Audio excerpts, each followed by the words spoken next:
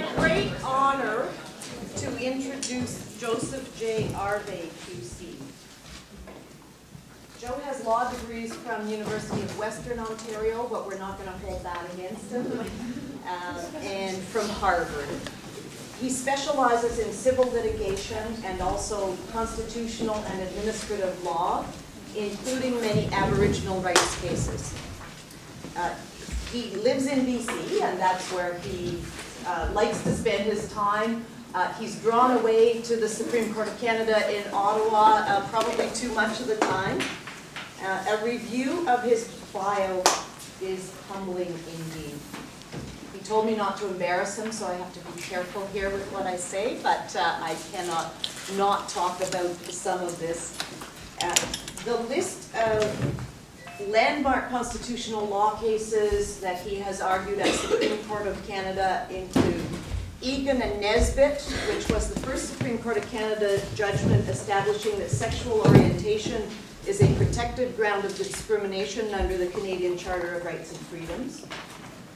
The Little Sisters case, which dealt with the powers of Canada Customs to censor sexual expression. The Surrey School Board case, establishing the right of teachers at the elementary school level to use books about same-sex families. The same-sex marriage litigation. The Health Services case, which established that collective bargaining is constitutionally protected under the Charter right of freedom of association.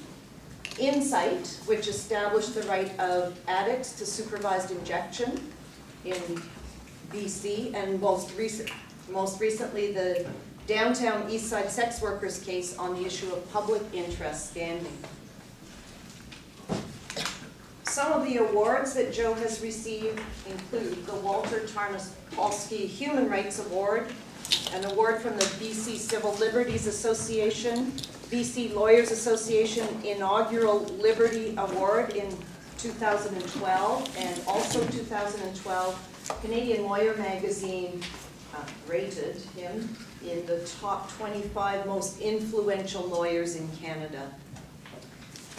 There was an article in the Walrus magazine recently which stated, quote, Vancouver lawyer Joseph Arvay is the best interpreter of the Charter of Rights and Freedoms. No one, perhaps, has had more influence on contemporary Canadian life and values. And the article was aptly entitled Civil Warrior. So I listed many, many cases, and the one that he is presently involved in, he's lead counsel on the Carter-Gloria Taylor case, in which the British Columbia Supreme Court last year recognized a constitutional right to assistance from a physician in dying. This seminar was originally scheduled, as you may know, for I think almost 2 weeks ago now. But the British Columbia Court of Appeal in this Carter and Gloria Taylor case had rescheduled the hearing of the appeal of that case, and so Joe was unable to come, but he was kind enough to reschedule his presentation for us to today. So we're very, very grateful, and I personally am pretty excited to hear this presentation. And he's fresh out of the British Columbia Court of Appeal. The hearing was ended last Friday, and he's here with us to answer, I think, and hope the question, is there a constitutional right to die? So please join me in welcoming Joseph.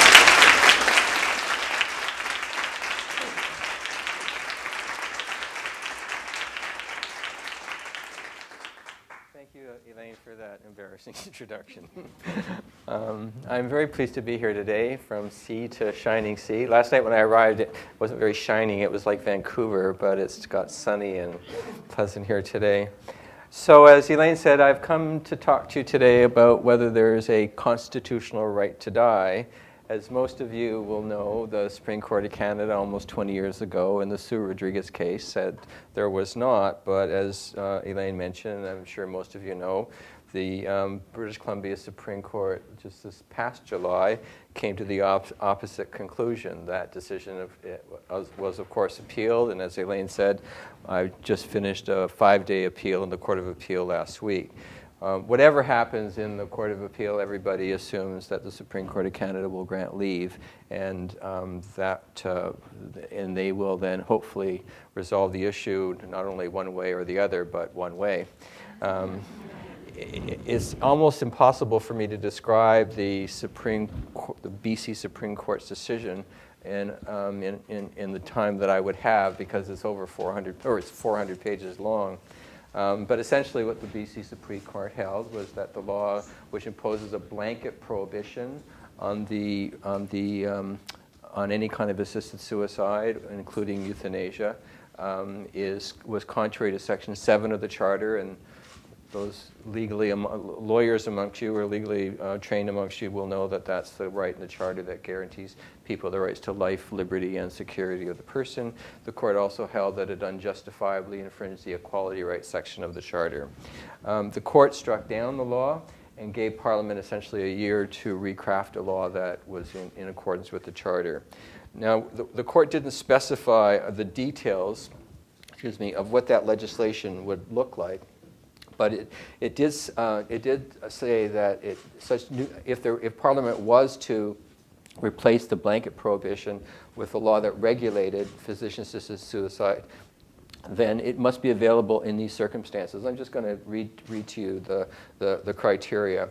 It must be available to a fully informed, non-ambivalent, competent adult who is free from coercion and undue influence, who is not clinically depressed, who personally, that is not through a substituted decision maker, requests the physician-assisted death, has been diagnosed by a medical practitioner as having a serious illness, disease, or disability, is in a state of advanced weakening capacities with no chance of improvement, has an illness that is without remedy as determined by reference to treatment options acceptable to that person, has an illness causing enduring physical or psychological suffering that is intolerable to that person and cannot be alleviated by any medical treatment acceptable to that person.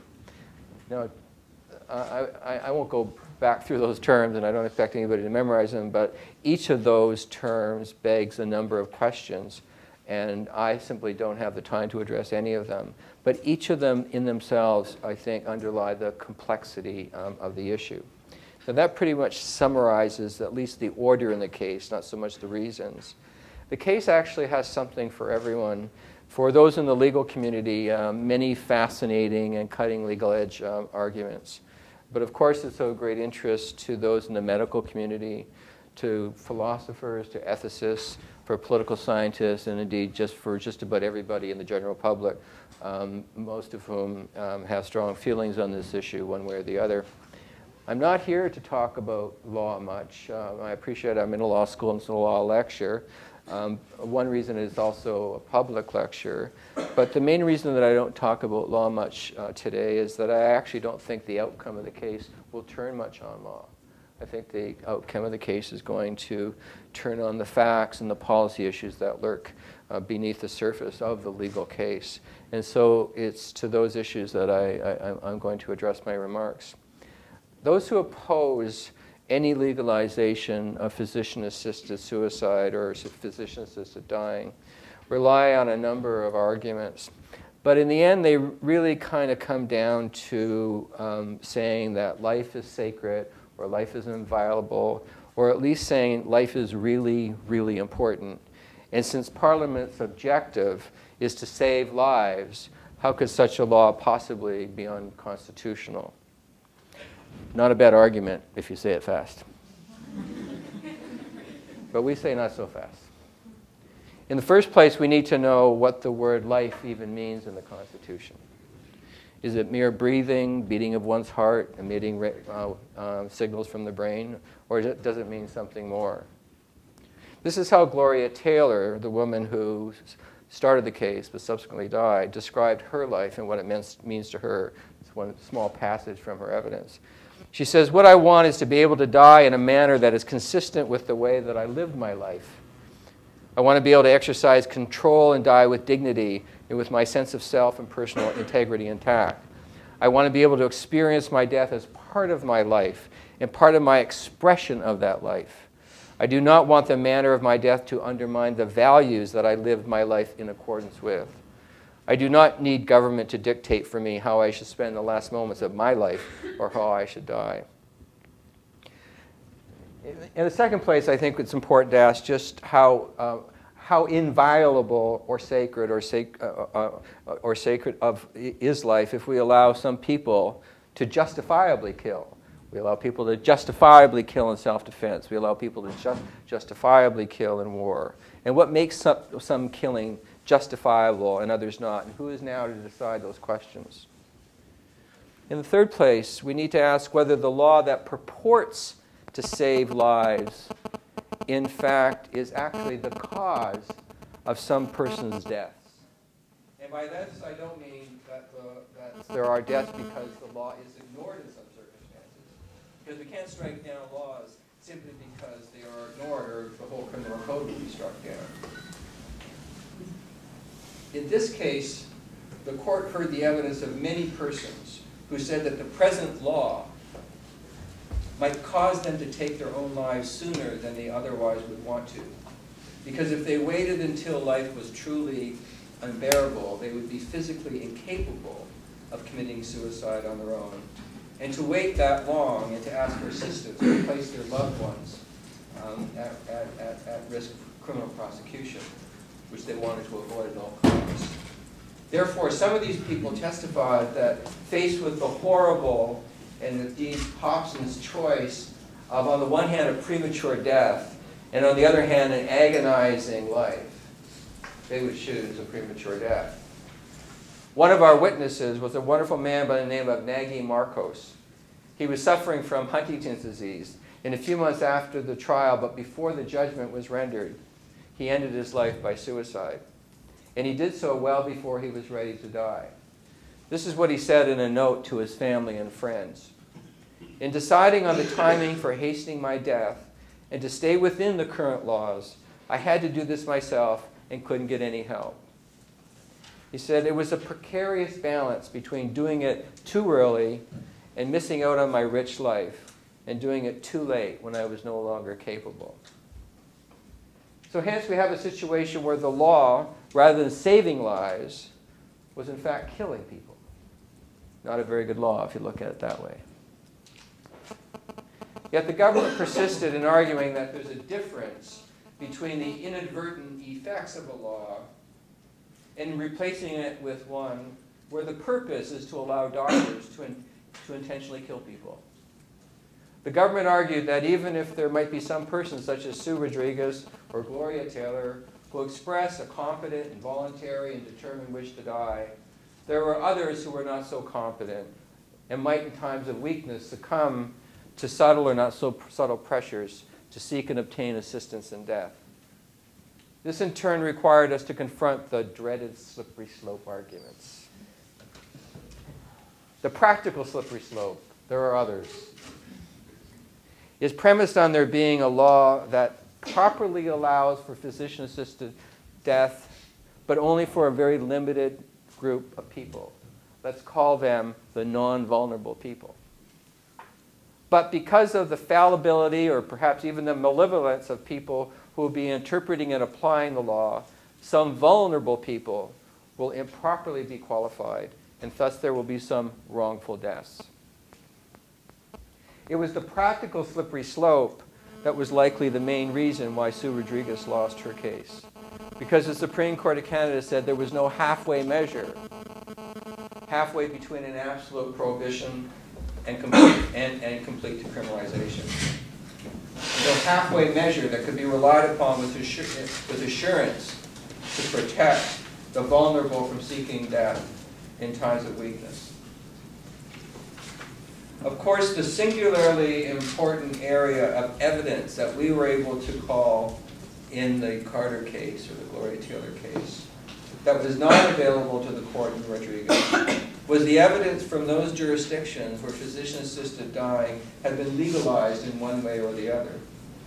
There was a remarkable and impressive amount of evidence from the social scientists and physicians who had intensely studied the operation of these regimes, and in particular, the extent to which physician-assisted dying was being practiced, the demographics of the patients who would avail themselves of it, and the nature and extent of the compliance or non-compliance with the requirements of the law. As to the risk of wrongful death, meaning death to persons who may not be competent, death to persons whose request for death may not be truly voluntary, because it may have been subject to some kind of coercion, death whose wish was not based on full information, and the risk that the elderly and the disabled are more at risk than other segments of the population, the trial judge said, after listening to all of the evidence, which is massive, that for sure there are risks. But she says they can be, and I'm quoting, identified and very substantially minimized through a carefully designed system imposing stringent limits that are scrupulously monitored and enforced, end quote. And in another part of her judgment she said, quote, a system with properly designed and administered safeguards that could, with a very high degree of certainty, prevent vulnerable persons from being induced to commit suicide. Now, these are findings of fact by a trial court that a court of appeal, or indeed the Supreme Court of Canada, are likely to be very, very reluctant to substitute their judgment for. And indeed, the Crown last week really did try to challenge the findings of fact because they were so well supported by the evidence. But instead, the Crown said that the trial judge's tolerance for the risk of wrongful death, her tolerance for the risk of wrongful death was inappropriately high. It was not good enough, said the Crown, that the risk of wrongful death could be very substantially minimized or avoided to a very high degree of certainty. We coined this as the Crown's zero tolerance test, since in the trial court the government argued that the only way the court could, as a matter of constitutional law, strike down the existing laws is if the court was satisfied on the evidence that with any new law which had legalized physician-assisted dying, there would not be one person ever who would be wrongfully assisted with their death. In the Court of Appeal, the government said it wasn't arguing zero tolerance, but was arguing something it called the reasonable apprehension of harm test. But it was obvious to me that they were arguing that the risk of wrongful death had to be somewhere between absolute zero and a very high degree of certainty of zero. I come from an Italian background, and my Uncle Aldo would often say to me, nephew, methinks you are slicing the salami a bit too thin. We got into an interesting debate about the apparent contradiction between our very Canadian abhorrence to capital punishment and our support of physician-assisted dying. The Crown's mantra, a recent one by the way, that just as it was wrong for even one innocent person to be executed by the state, that it was wrong for even one person to be wrongly assisted in their death by a doctor. The analogy in our view was completely inapt. No one on death row wants to die. Being executed is being killed against one's wishes.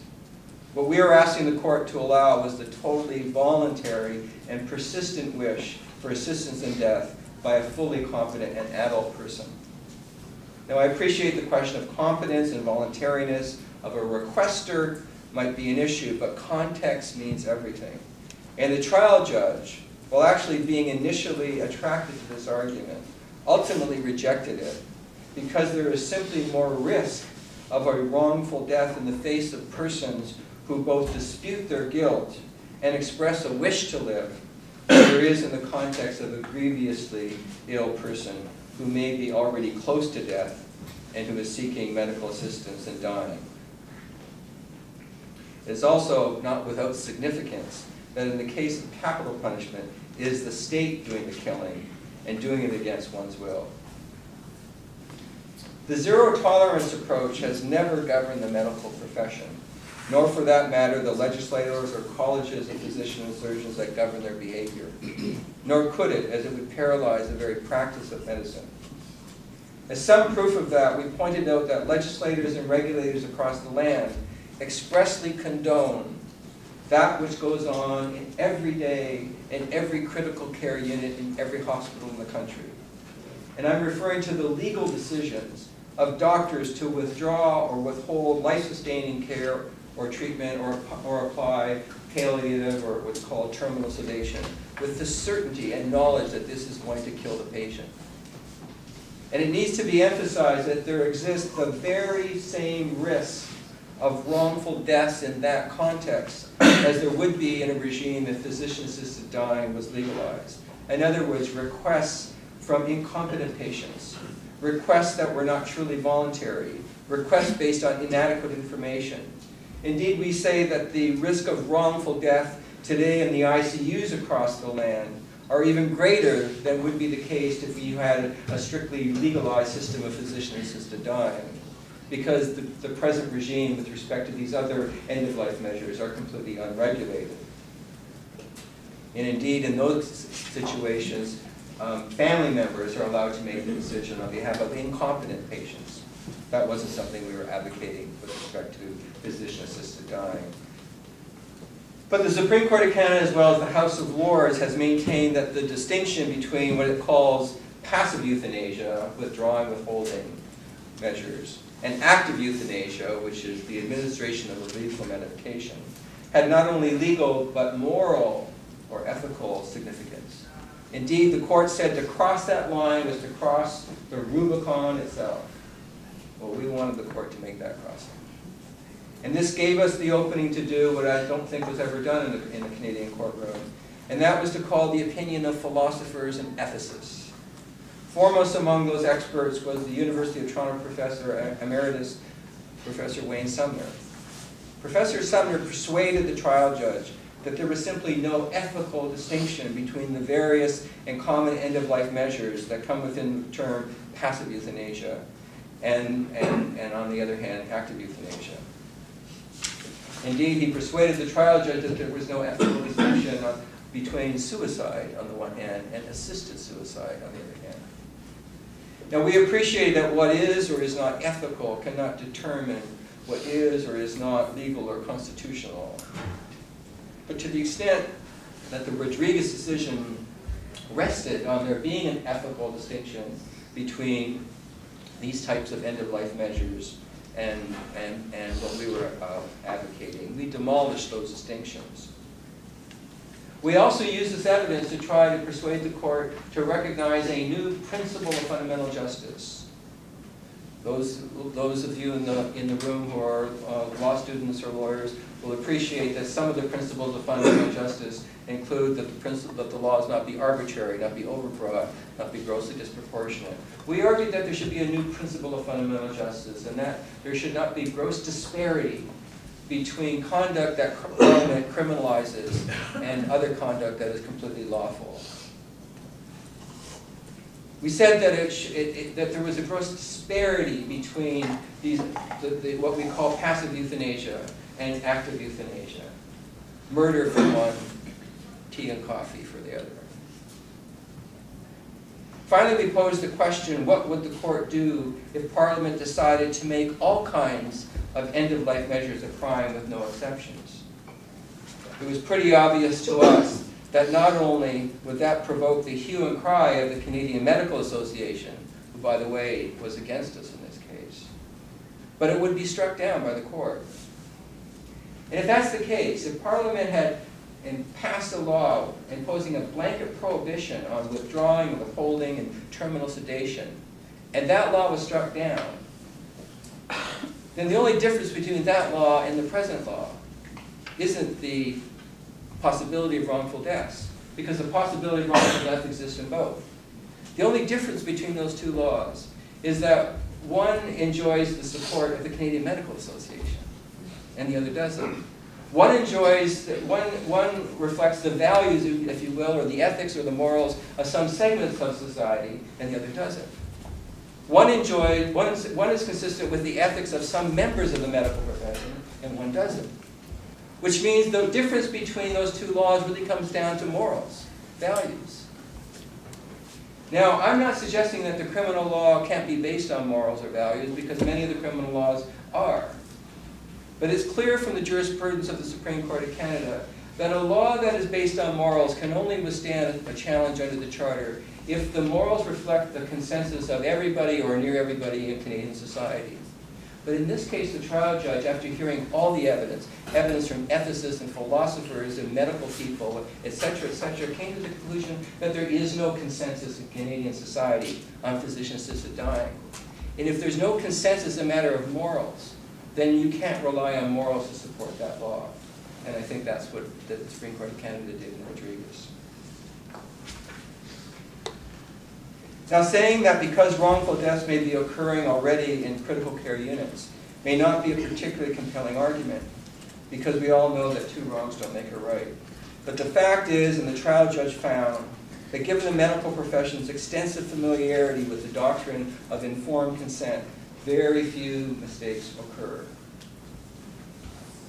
And so there's no reason to think that if the physician-assisted dying was regulated, that there would be any more wrongful deaths in that context. And indeed, as I mentioned, once it's regulated and legislated, there should be much less.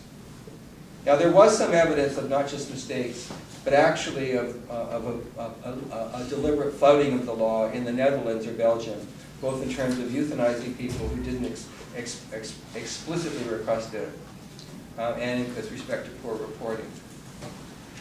And I don't have time to take you through this, although I know it tends to be the favorite argument of those who oppose physician-assisted dying. But let me just tell you this, that the evidence there was that there appeared to be considerably less abuse after the euthanasia was legalized in those countries than before, and that there was greater incidence of abuse in those countries that didn't have legalized physician-assisted dying than in the countries that did. And finally, the trial judge, I think, properly said that one shouldn't assume that if physician-assisted dying was legalized in Canada, that anything similar would occur in Canada. And she went through the whole culture of doctors obeying the law in Canada, which was not necessarily the case in the Netherlands or Belgium. Now, a more fundamental point remains, and that is zero tolerance to the risk of harm is simply incompatible with the Charter exercise. We simply cannot deny to those whose suffering is both horrific and certain their charter rights to die with dignity because of the very speculative risk that someone somewhere, we don't know who, might be wrongfully assisted in their death. All that the law can ever do is devise as many safeguards to eliminate the risk as is humanly possible. And that's the essence of any charter case, because in the end, the essence of any charter case is to balance the deleterious harms, the deleterious effects, if you will, of the law on people's charter rights and freedoms against the objective and salutary effects of the law. Now, this law had many deleterious effects. The approach that we took in this case was not just about one person, even though Gloria Taylor was obviously carrying the torch left behind by Sue Rodriguez. We presented the court with the evidence of many people from across Canada, and indeed the world, to demonstrate the hardship and suffering that the law was causing and perpetuating. The court heard sad and brave stories from men and women suffering from ALS, Huntington's disease, Parkinson's, MS, various forms of cancers and strokes, one of which left people in an aptly named locked-in syndrome, where the only thing the person could do was blink. I'm going to read you an excerpt of an affidavit of one of our witnesses, a man by the name of Tony Nicholson, who had such a condition. And he provided this affidavit by blinking one letter at a time. These are his words. I am a 56-year-old man who suffered a catastrophic stroke in June of 2005 whilst on a business trip to Athens, Greece. It left me paralyzed below the neck and unable to speak. I need help in almost every aspect of my life. I cannot scratch if I itch. I cannot pick my nose if it is blocked. And I can only eat if I'm fed like a baby. Only I won't grow out of it, unlike the baby. I have no privacy or dignity left. I am washed, dressed, and put to bed by carers who are, after all, strangers. You try defecating to order while suspended in a sling over a mode and see how you get on it. I'm fed up with my life and don't want to spend the next 20 years or so like this. Tony was one of the reasons we did not try to limit our case to those who had a terminal illness, as was the case in some jurisdictions. Because we thought being trapped in one's body for 20 years was a far worse fate than having a terminal illness. Tony, by the way, started his own case in England, trying to challenge the common law rule of necessity. He lost that case in August of this year. A week later, he starved himself to death. I recall the moment in court when the lawyer for the provincial government argued that the disabled, like Tony, are not discriminated against because they, like able-bodied people, can commit suicide. The only difference being that Tonys of the world are limited to starving themselves to death. This prompted the judge to ask whether that might not be a bit cruel. If any of you have watched the movie Hunger, about the hunger strike engaged by the IRA in Ireland, you'll appreciate just how terribly gruesome dying by starvation is.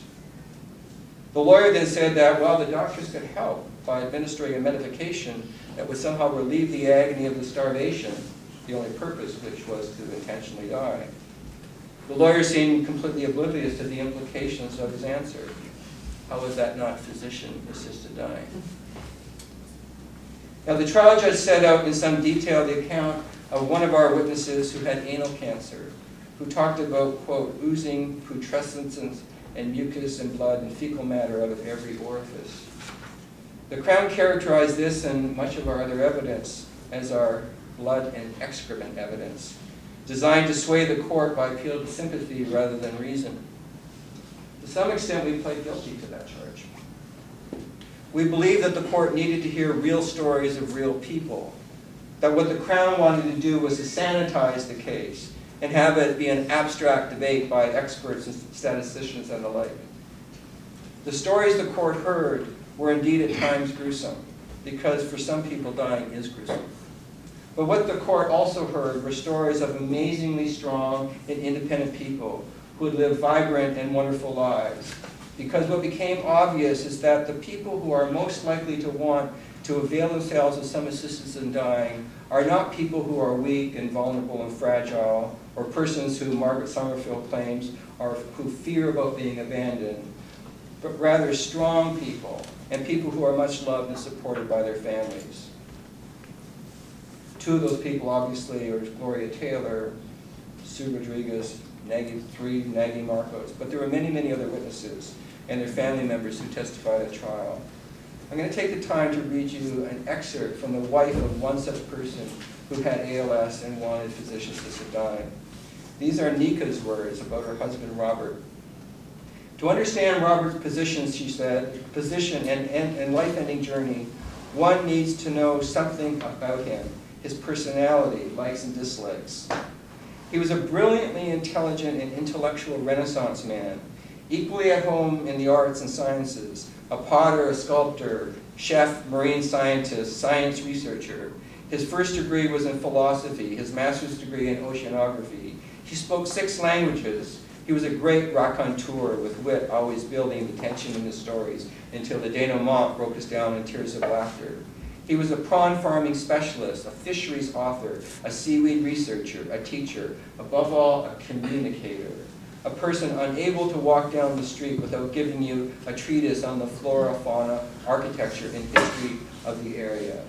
If any one of our children developed a fifth of his knowledge, they would be educated indeed. He was always looking to learn something new, never hesitant at trying to develop a new skill, though some things failed him, like playing the saxophone and singing in the choir. He believed a day of living was wasted if he didn't learn something new or teach something new to another. Robert told me, and I believe, that for him life was more than just breathing. Life was learning, doing, being involved. Above all, living was about communicating. He loved solitude and quiet that allowed him to read, learn, and think, but he loved company, to teach, to share humor, to share knowledge. He knew his illness would leave him incommunicado, but still breathing, trapped in a paralyzed body, a living hell, a nightmare. Worse, this nightmare of extended dying would have no raison d'etre. He told me that he felt there was no value to a life of mere existence, merely breathing. not to him nor to anyone. He told me that he believed that for others it would only impose a burden, even if it were one they were willing to bear, which they were. For himself, it achieved nothing. He had no religious belief that dictated it was good to suffer. He had no hope of remission, improvement, or delay, just the inexorable decline into full silent paralysis. Not even able to complain or praise. A daily grind of being attended to, unable to communicate or to do anything, unable to give. Now, Robert died in his home surrounded by his family after his family prepared him a dish of curry. He actually wrote in his notebook just before he died, "Curry to die for." And after taking a few mouthfuls, he raised his fist in a feeble power salute and gently passed away. His wife, Nika, said that Robert died almost as he wished. He had a good death, but he told her that he was distressed that he had to go outside the law, worrying if his family might suffer the consequence of that. But the Crown said if physician-assisted dying was allowed, it can be used by people not so strong or supported as Robert or Nagy or Gloria Taylor. Indeed, when the case became the most challenging for me was with respect to the argument that was mounted by the disabled rights organizations, which intervened and which opposed any kind of legalization of physician-assisted dying. In an article in the Globe and Mail a few months ago, Justice Major, who was in the majority in the Rodriguez case, was reported to have said that what he remembers most vividly about the case was the, quote, silent ranks of disabled people, their wheelchairs ringing as the courtroom full of lawyers debated the law. He said, for this reason, it was a haunting type of case.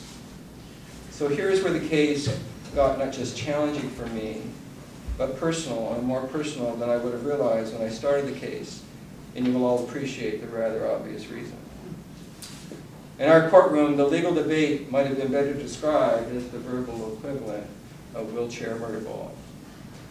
I will try to set out as fairly and respectfully as I can the views of the disabled rights organizations and then provide you with my response.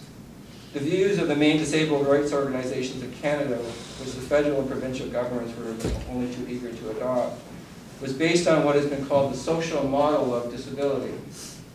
That model claims that while people may have physical or psychological impairments based on illness or trauma, it is society that really disables them. Simply put, I may not be able to walk. My ability to walk is impaired by my spinal cord injury, but it is a society that allows buildings to be constructed with stairs that truly disables me. Now, of course, the prejudice and discrimination that the disabled face runs much deeper than a city of stairs. As a disabled man, I know full well and have experienced, indeed continue to experience, prejudice and stereotyping. That usually manifests itself not so much in hatred or ridicule, although that too happens, but rather in pity. And that pity in turn can manifest itself into the insidious idea that one may be better off dead than disabled. And the disabled organizations are concerned that if physician-assisted dying is legalized, that it will be based on that very premise. That the state will be endorsing the message that if, for example, your mobility is so impaired, if you acquire a machine to breathe, if you're so dependent on others for your care, for your feeding, for your dressing, for your toileting, that you indeed must be better off dead. That being paralyzed from the neck down and not being able to enjoy the feeling of human touch or any kind of sexual or physical pleasure is in fact the equivalent of being dead. Their concern is that if physician-assisted dying is legalized, that the message will not only be accepted by the public, but will carry into the doctor's office, and for the disabled patient, as compared to, say, the patient with cancer, the doctor will be too quick to suggest death rather than rehabilitation or palliative care. And the message will not just be one that the doctors believe, but that will be internalized by the disabled themselves, so that they will consciously or unconsciously come to accept that they should just kill themselves. And since the most common reason many people say they want to die is not physical pain, but the prospect of living a life dependent on caregivers for the most intimate details of one's life, the disabled organizations turn this around and say that to give effect to this reason is itself an act of discrimination. They say it is ableist society imposing its views on what it considers to be a dignified life, and that it's not the view of the disabled person who says, this is simply what I need to do to get up in the morning and get on with my day. Indeed, the evidence called by the government was of such very severely disabled persons who said that at a certain point in their lives when they were first disabled, they really did want to die. And had physician-assisted dying been available, they would have availed themselves of that option. But having been denied that because it was illegal, they persevered, and notwithstanding the most severe disability, went on to live rewarding and happy lives, and were now very relieved that they had not killed themselves. That kind of evidence prompted a number of different responses from them. The first was that the court could not reject the idea of physician-assisted dying because of the wholly hypothetical, if not metaphysical, notion that if the person had not chosen death, they might have chosen life. At some point, we have to allow people to make their own calculus of the risk and benefits of living, because if we refuse to do so, we will condemn some people to a life that will turn out to be one of only misery and suffering. The second was to try to turn the disabled organization's arguments on its head. The evidence did reveal that almost everyone who was first seriously disabled, usually by car accidents or diving or sports accidents, say they want to die. I was no different. But the amazing nature of being human seems to be the virtually indestructible will we all have to live, to rise above and conquer the most devastating injuries. Superman, who was also known as Christopher Reeve, when as a result of falling off his horse in the prime of his life and be left a quadriplegic, went from being society's supreme specimen of masculinity and virility to the disabled organization's supreme example of living a dignified life. Stephen Hawking is still the poster person for that life. These and many less famous disabled persons provide inspiration and proof that being disabled is no reason to want to die or to be better off dead.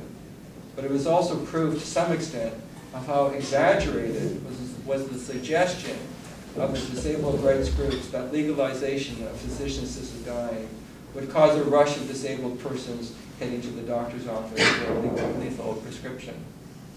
So it seemed to me, rather than maintaining the existing and absolute criminal prohibition of any kind of physician-assisted dying, Parliament might, in legalizing physician-assisted dying, impose as one requirement that there be a significant waiting period before any newly disabled person, especially one who is relatively young, was allowed the option of assisted death. And by significant, I mean 1, 2, perhaps even longer, years, even longer, in contrast with the waiting period that might be applicable from someone who's suffering a degenerative illness, such as cancer or ALS. As I noted, the trial judge imposed a requirement that a person be in a state of advanced weakening capacities with no chance of improvement. That is rarely the case of a person disabled by accident or trauma. Indeed, what we must do before any disabled person or any person opts for physician-assisted dying is to make every effort to counsel that person against it. This must not only be a voluntary decision, but one of last resort.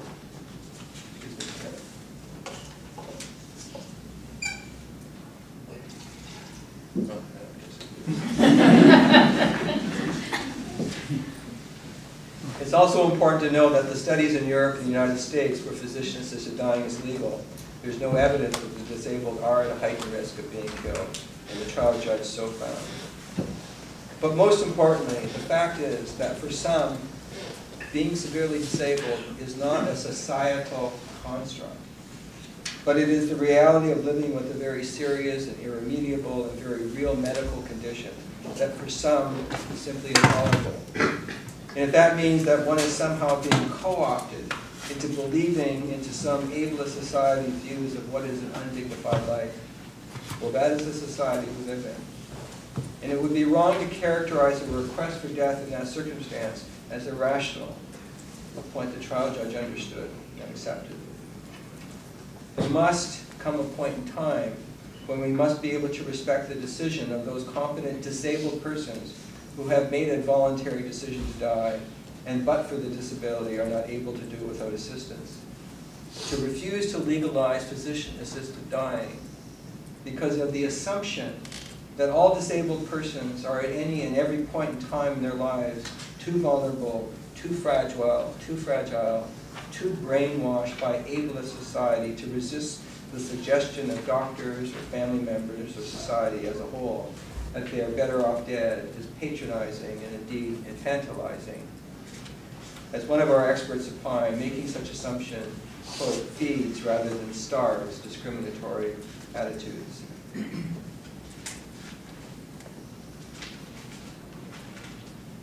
I've talked a lot about what Canada might look like if physician-assisted dying was legalized. But let's talk about the Canada that we live in where it is a crime. The plain fact is that assisted suicide and even euthanasia is happening in Canada, but it is happening in what might be described as the proverbial back alleys, the same back alleys where abortion was taking place before it was decriminalized. Back alleys where ineffective drugs are smuggled in from Asia or Mexico, where people have to go out and buy helium tanks and plastic turkey bags that they then turn into macabre killing machines that often fail and leave the patient alive, but now with brain damage, in addition to their pre-existing illness. In this connection, the following comments of Professor Emily Jackson are noteworthy. She says, of course, the fact that something bad happens outside the law is not a good reason for legalizing it. She says, rather, my point is that given that illegality leads to worse assisted deaths than would happen under restricted conditions of legality, if we think assisted dying is sometimes justifiable, then it is regulated assisted dying which should be preferred. In the end, the government's vigorous defense of our challenge seems to resort to the rather hyperbolic claim, always cloaked in the metaphor of the very slippery slope, that if we were to legalize physician-assisted dying, we would go from a country in which doctors were committed to the healing of their patients, would become trigger-happy, and especially when it was disabled persons who showed up at the doctor's door. That, in my view, is implausible in the extreme. There will always remain two very important reasons that physician-assisted dying will be a relatively uncommon occurrence in Canada, just as it is in all the states and countries where it is allowed. The first is the irrepressible will to live that we all have. The second is the extreme reluctance of doctors to take the final step in assisting a patient to die. One of the reasons why we advocate a system of physician-assisted dying and not one where anyone can assist is precisely because this is not only a health issue, but having doctors as the gatekeepers will ensure that it is only resorted to as a last resort measure. And doctors have all the expertise needed to best ensure that any decision reflects one's free will and competence, since that is what informed consent is all about. Yet it would be a mistake to think that who this case will benefit is only a tiny minority of the population who would avail themselves of physician-assisted dying. Indeed, it was the Crown's argument that given the very small number of people for whom this would be a legitimate option, that needs to be balanced against the risk of wrongful death of who they said were too many others. And the balance, the Crown said, would tip in favor of those others. We say this is a false dichotomy. In the first place, tiny is a relative concept. In the Netherlands, it is about 1.9% of the deaths. If that was to be extrapolated to Canada, then in absolute terms, it would be about 5,000 people. That's a lot of suffering to be avoided if physician-assisted dying was legalized. But even if we accept that it is a tiny number in relative terms, it doesn't tell the whole story. Indeed, the evidence in places like Oregon is that a very large percentage of persons who have been given prescriptions for a lethal medication never use them. There are as many 9 times the number of people in the Netherlands who make serious inquiries about physician-assisted dying that never go through with it. But what these prescriptions provide, what a regime that allows the possibility of physician-assisted dying provides, is peace of mind. The peace of mind that should life simply become intolerable, that there's a peaceful and dignified way out. And it is not suicide with all the tragic implications of that for the patient and his or her family, but the peace of mind that when the time comes to end one's life, that there will be a kind, caring doctor who will be there to assist. This is the ultimate palliative. It is what a society committed to the values of autonomy and mercy should provide. And this is why this case is for all Canadians, not just the tiny few who will act on it.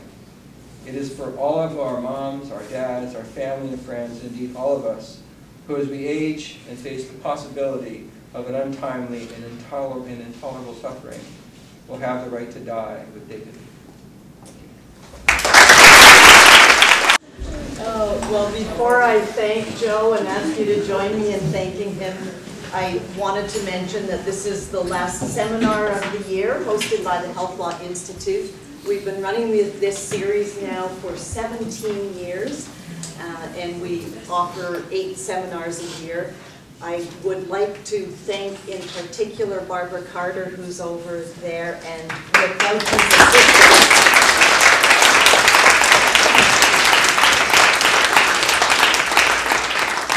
so Barbara is the person behind the curtain, pulling all the strings and making all of this happen, and so we're enormously grateful.